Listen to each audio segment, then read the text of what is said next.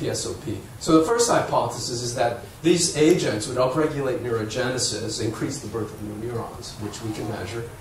And secondly, that maybe these agents would diminish neurogenesis by stabilizing existing hippocampal connections. Because I didn't know which way this would go. So you have to have alternative hypotheses. So here's how we birth date new neurons. This is an important actually technique that many labs around the world use, and we're trying to find a quicker way to do it. Basically, we had acute effects of psilocybin and chronic effects with intermittent weekly doses. One dose every week for 4 weeks. That's the chronic. The acute effects, we'd give the drug or saline, because we have the placebo control, right? And then we'd inject 75 milligrams per kilogram, 4 doses over the next day of BRD. What that did, by that pulse labeling, it basically birth dated the cells. So we knew on this day, the day right after that person got psilocybin, and actually the injection started about 6 hours. How many? 5 minutes, wow. I'm going to have to go to the payload real quickly. And we also did low doses, intermittent. And there the BRD was given after each dose weeks. Then we would euthanatize, and let's go on, next slide. And what you see, this is with bright field, these really dark spots, there's where the dentate gyrus would be. We'd count the number of BRDU positives, an antibody against BRDU. Keep on going, you see the green arrows where those are cells that were birth dated. And next slide, next slide. That's what they look like. And what you do is to see how many of those BRDU labeled cells actually are neurons, you do double labeling. So new N labels all neurons in the granular zone. So here's 2 new neurons. So we'll go right off to the results. So one of the first things is that we found that psilocybin actually at the 1 milligram per kilogram dose decreased neurogenesis, had no effect at the lower doses. The next slide. I should say proliferation. BRD is the number of cells, the amount of cells proliferating. But the birth of new neurons was decreased, but hit go ahead. Yeah. There's this trend towards increase. So can you back up? And that's interesting because at the low dose, there seemed to be an increase suggesting a biphasic response. And at low doses, these are single doses, there was an increase, and then at high dose, a decrease. Next slide.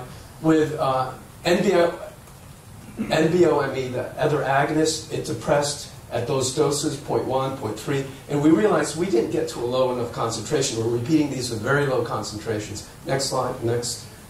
So there was an inhibition of neurogenesis, and I think I didn't get the stimulating part. Next slide. So, and catancerin, of course, impeded neurogenesis. Next. So that makes sense. It's not stimulating, and there, we should actually do a whole dose response curve of catancerin. So with intermittent doses, we found, next one, yeah. What we saw was something that was unexpected, that with the dose of 0.5, 1, and 1.5, there was at 1.5 an increase in neurogenesis with chronic administration. Next slide. So we saw that low acute doses increase at low doses with chronic intermittent, a 1.5 milligram per kilogram resulted in neurogenesis as well. So next slide. I'm not going to talk about this. I want to get into the, let's keep on going. So what happens to the classic condition? Go on. Let's keep on going. Okay, right here. This is the paradigm. The first thing is there's a habituation, 15 seconds of tone, 30 seconds of nothing, space, and then a slight electric shock to the feet, 0.5 seconds, like static electricity. After a few pairings, the mice become immobile during the conditioned and trace element. And that's the acquisition phase. And next slide. The extinction phase is you eliminate the shock, and you see how many trials it takes to forget that association, to break that link. Next slide.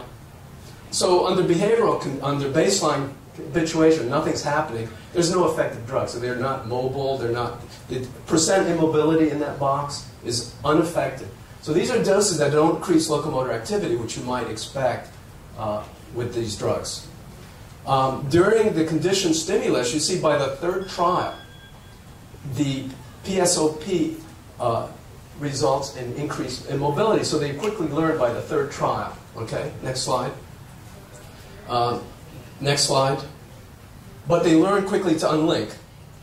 Go ahead. Go ahead. See, by the third trial, these mice are no longer immobile. The mice that got chronic psilocybin quickly dissociated the neutral stimulus from the shock, and they resumed normal activity. Contanserin, you see, was no effect. So let's go to the very last slide. What are the clinical... Okay, here. Yeah. So the ability to dissociate unpleasant emotional responses from stimuli that trigger those responses was facilitated by psilocybin. It may explain the utility of psilocybin in treatment of post-traumatic stress disorder and other conditions in which environmental cues trigger a need, for example, drug-seeking behavior. So this, in a way, provides more fuel to the hypothesis that these drugs would be useful for post-traumatic stress disorder. And it didn't really solve my problem of how can I demonstrate that these drugs will enhance memory. But there are ways that we're trying to solve that problem. So I'll end it here because I went over my time.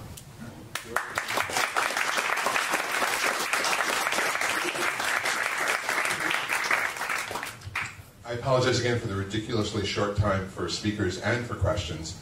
If you have questions, I'd like to invite you to come up to the microphone. We probably have time for just one question. And then, is Bob Wald in the house? Bob? There he is in the back. Great. So come on up, Bob. And any questioners, let me do it back. That question. Okay. Very interesting work. I work with dementia patients. I'm a psychiatrist in New York. And I'd like to see some of these tests done with, dementia patients and see if we can increase their memory. And so do you know of any studies that are going on? Well, we're interested in doing this in people who have the chemo brain. We have hippocampal neurogenesis is depressed because of the chemotherapeutic agents, and they have depression and some cognitive issues. We want to see if psilocybin once a week might enhance the recovery of some of the very specific cognitive functions. This notion, cognition is very complex with multiple domains, and my fantasy to use this drug to make you smarter, to prevent age-dependent decline in memory, in short-term memory. I think there's something to it, but we have a long way to go to really prove that. Well, thank you very much for your work. Thank you.